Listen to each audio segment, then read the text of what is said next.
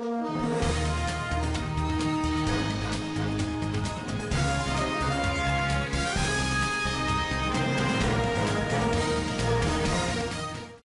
Ndlovu, a seasoned actor, passed away. The star passed away on May 30th due to natural causes, according to the agency Munion Lee Associates MLA-SA.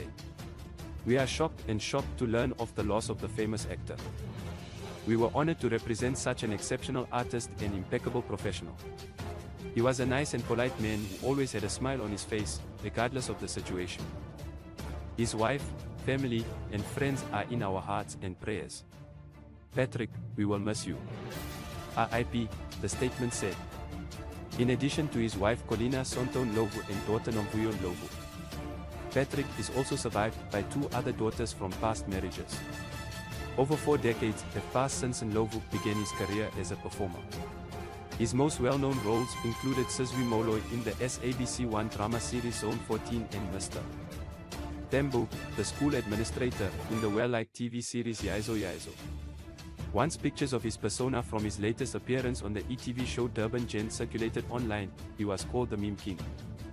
Upon his passing, social media was swamped with condolences from friends and admirers who remembered Ndlovu's contributions to the performing world.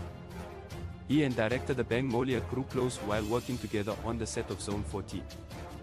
Going to Zone 14 a long time ago. Patrick was a really nice and compassionate man. At this age, I was still very much a hermit. Encouraging at all times. We became close. A time to remember. In power, rest. You will be sorely missed.